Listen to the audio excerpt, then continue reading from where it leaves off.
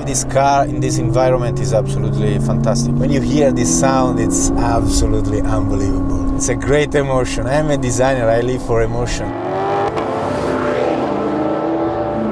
When I spend time in a car, the most important thing is the journey, the emotion that you can feel during this journey.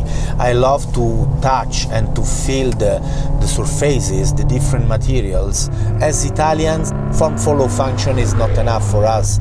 We need to be driven by beauty. Often for an Italian designer, the turning point of the project is the constraints. And the constraints drive the aesthetics, and this often is the turning point of the project. So we have to hear this sound, and we have to make this sound as loud, as best as possible, like an experience. It's not just performance, but even the aesthetic that drive the performance. This car wants to go fast.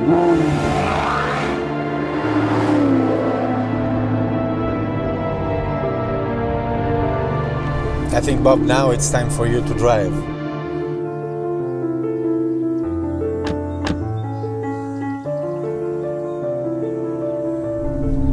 This is absolutely a special car. That's why we decided to create the Granturismo owner's watch, and the inspiration is this car. I'll show you the process. The inspiration often is the dashboard.